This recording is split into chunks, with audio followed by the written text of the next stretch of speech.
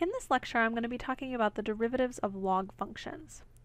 So we need to start with what is the derivative of the log base a of x. If you recall, when we did the derivatives of our inverse trig functions, we made use of what we knew about the inverse of those functions, the derivatives of our regular trig functions, and then we used implicit differentiation. We're going to use a similar technique here. I'm interested in finding the derivative of a function y, where y is equal to log base a of x. I know that this log equation here can also be written as an exponential equation. So by rewriting this, I see that if y is equal to log base a of x, that means a to the y is equal to x. Of course, for x here greater than 0. So now I can look at doing the derivative of both sides of this equation, where I know how to take the derivative of some kind of exponential function of base a in order to help me get at my derivative of this function y. So we're going to take the derivative of both sides here. So we've got d dx of a to the y equals d dx of x. And I'm going to have to use the chain rule on the left-hand side, use what we do in implicit differentiation. So I know the derivative of a number raised to a variable power is the number raised to that power times the natural log of my base, the natural log of a, and then times dy dx. Using my chain rule, I have to multiply times the derivative of that inside function. And this is going to be equal to my derivative of x, which is 1.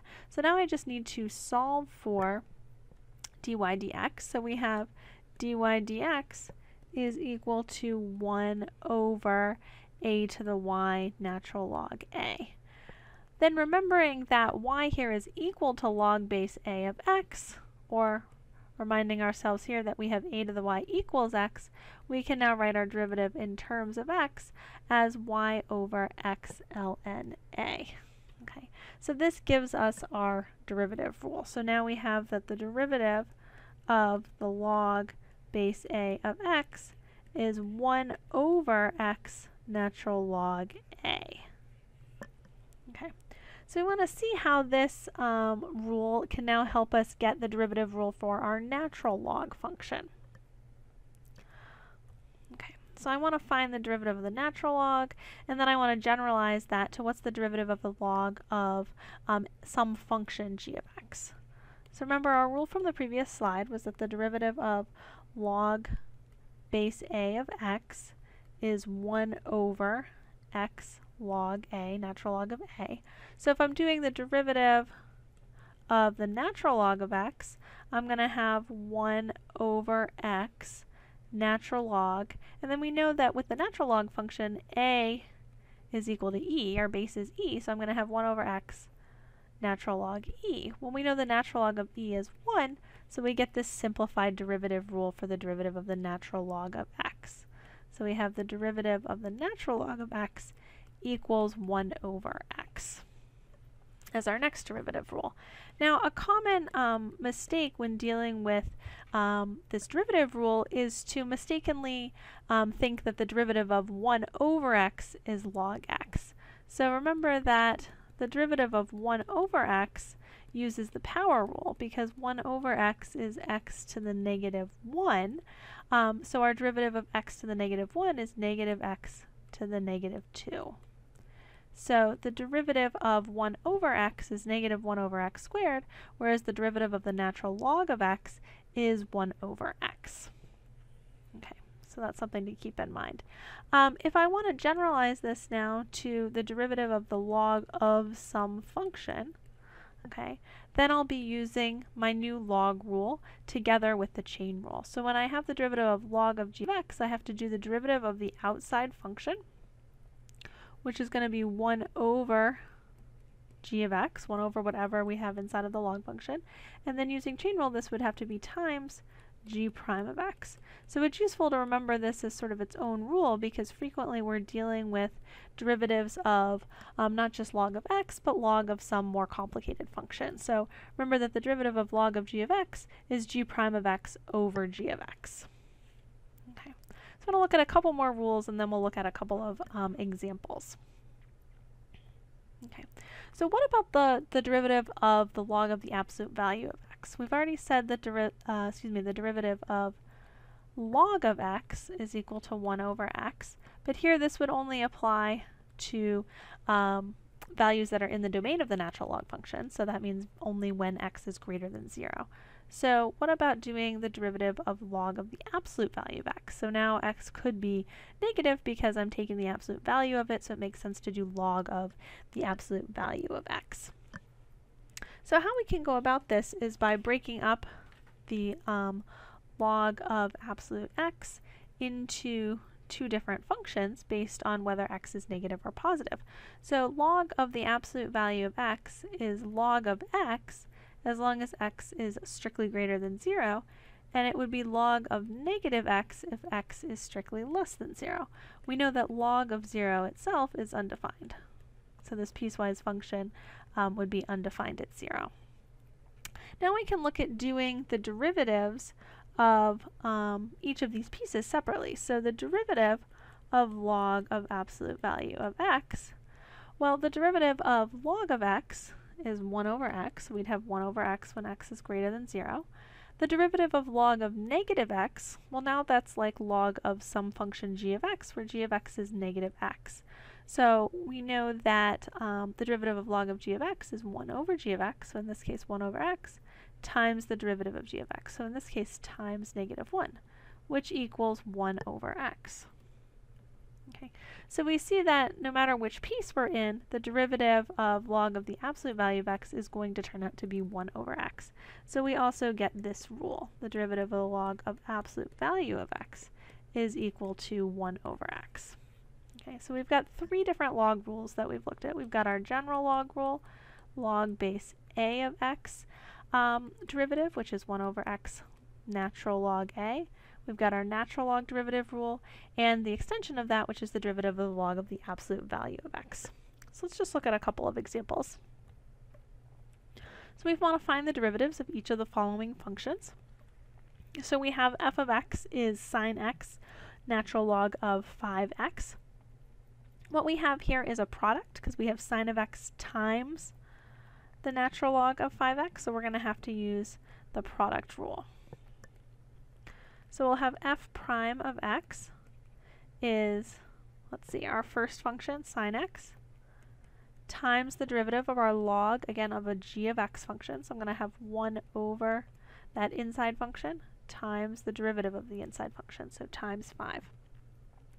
Then we'll have plus the derivative of our sine x function, which is cosine x, times log 5x. So we see that this will simplify a little bit, and we would have this derivative is equal to sine x over x plus cosine x log 5x. Okay, so what about this example? Here I've got g of t is equal to log of t. Notice that this is not a product, but it's a composition of functions where I have log of t as my inside function, and I also have log of something as my outside function. So when I go to do my derivative, again, I'm remembering that the derivative of log of g of x is g prime of x over g of x.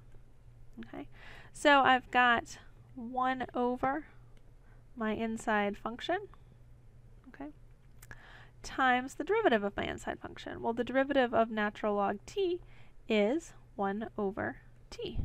So our overall derivative will be 1 over t natural log t. Okay. So as a last example here, we've got one where we have, instead of a natural log, we've got a log base 5. So we have to remember how that rule goes. So we've got our derivative here of log base 5 of x e to the x is 1 over what's inside, x e to the x, times the natural log of 5, okay?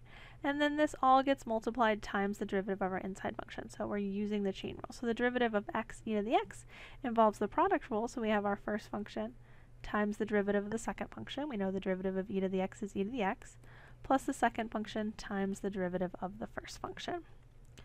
And we see that we can get a little bit of simplification if we factor out an e to the x. We have x plus 1 in the numerator all over x e to the x natural log of 5. So those e to the x's cancel. So our simplified derivative is x plus 1 all over x natural log of 5. Okay, So we see how we can use these derivative rules in some basic examples. One of the big applications that's very helpful with our log rules is logarithmic differentiation. And to get us ready for that, we're just going to practice taking a function where we've got a log involved. Okay, we're going to use log rules to expand this function out and then take the derivative of the expanded version, because we'll see how log rules can help us get a more simplified looking function that's much easier to take the derivative of. So we're not doing logarithmic differentiation yet, we're just seeing sort of how log rules can be helpful to us. So with this initial function here, I've got g of y is equal to the log of, so this whole thing is inside my log function, 2y plus 1 to the fifth all over the square root of y squared plus 1. Now I could take that derivative using a log rule and using the chain rule and using the quotient rule, but goodness, that's very messy. So we want to try to expand this with log rules. So remember that log of a over b is equal to log of a minus log of b. So I can make this log of 2y plus 1 to the fifth minus log of the square root of y squared plus 1. Okay. So what are we going to do next? Well, next we can use our rule that log of some kind of x to the r is r log x to pull some of these powers down. So we're going to have 5 log of 2y plus 1 minus 1/2 log of y squared plus 1. Okay, so that's all equivalent to this initial function g of y, and it's in a form that's much easier to take the derivative of. Okay, and we can't simplify this any further. We don't have any rule for dealing with log of something plus something. Okay, it's log of, let's see, where can I write this other rule? It's log of a times b that equals log of a plus log of b. We have no rule for log of a plus b, so this is as simplified as it goes. So now we can just go ahead and take the derivative. So we've got g prime of y, we're going to have our constant, and then we're going to have times the derivative of this log function. So the inside function is this 2y plus 1, so I'm going to have times 1 over 2y plus 1, and then times the derivative of that inside function, which is 2. Then we'll have minus 1/2 times 1 over y squared plus 1 times the derivative of that inside, which is 2y. So we see that the derivative simplifies to 10 over 2y plus 1 minus, these 2's cancel, y over y squared plus 1. Okay, so using the log rules to do the simplification made that derivative a lot easier. And what we'll see in class is the technique of logarithmic differentiation introduces logs into a problem in order to make use of the helpful properties of log rules and simplify the taking the derivative process. Please let me know if you have any questions.